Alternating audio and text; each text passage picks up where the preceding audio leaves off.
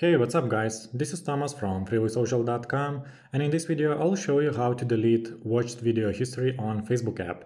If you would like to delete your watched video history on Facebook, then just follow these steps. Open up Facebook app and log into your profile if you haven't already. Tap on the menu icon at the top right corner of your screen. Scroll down and from the menu select Settings and Privacy. From the drop-down menu, select Settings. Scroll down till you find your Facebook Information tab. Click on Activity Log. From the category filters at the top, scroll down and select Videos you have watched. In this page, you will see all of your watched videos on Facebook.